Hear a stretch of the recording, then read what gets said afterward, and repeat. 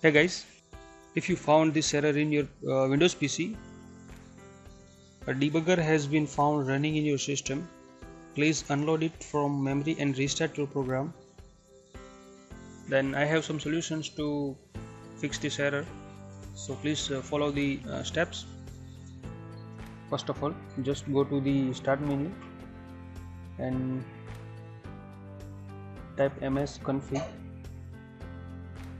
Just click on it and reach to the boot menu and click on advanced options and make sure that this debug checkbox is unchecked. Please uncheck this debug checkbox and click on OK button. Here click on apply and click on OK button and restart your PC and check that the issue is fixed or not.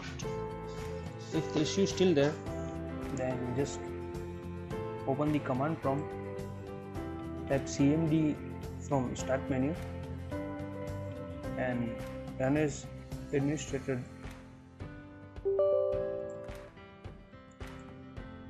Just open the command prompt.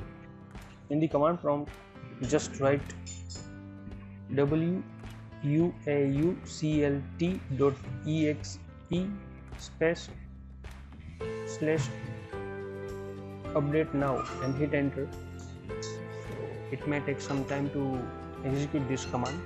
After executing this command, just restart your PC and see that the issue is fixed or not. So that's it guys. Thanks for watching.